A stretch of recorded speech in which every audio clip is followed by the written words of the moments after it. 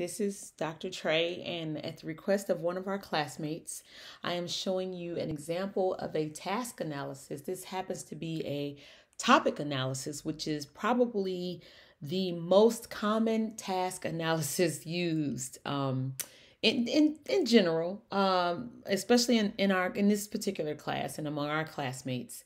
So I'm just going to walk through a little bit and tell you this is an exemplar project. This person who wrote the project was doing the topic was about high impact teaching and learning practices and for higher education. And what she did was she wanted to teach teachers, basically train instructors, higher education instructors, to use or teach them about high impact teaching and learning practices. So this is her task analysis. And as you can see, she discusses the content type here right at the top, attitudes and facts. She chose the task analysis technique, topic analysis as the technique. And I think that is appropriate for this.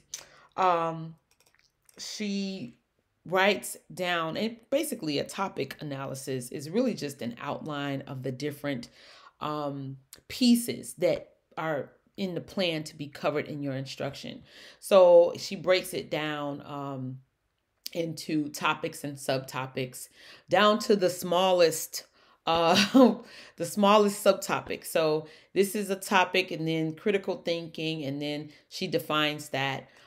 She adds enough detail for each one of these different subtopics to give an idea of what information needs to be imparted to the learners via the instruction. And it's just a simple outline. When you're doing a topic analysis, it's usually just a simple outline. And as you can see, my mouse is acting wonky. She carries on here just a bit, and hers is a little bit longer than normal, but not that much. Maybe if you look at the entire thing, it's probably a page and a half or so, maybe a page and 3/4 or so. And then she cites sources that she used to inform her information, which is always a good practice. And then states the learning objectives, and then fills in what she thinks are the challenges and benefits. And as you can see, she has 4 very simply stated learning objectives that are derived from her task analysis. And so the thing about it is, this described the value of high impact practices. It's covered in here. She talks about it in here. She talks about that in here. What student behaviors are induced by high impact practices. So just looking at this right here will let you can derive these different benefits of using high impact practices. One of her objectives is identify 11 types. Here are those types right here. You see what I mean? So using her task analysis, and then again, here's the advantages.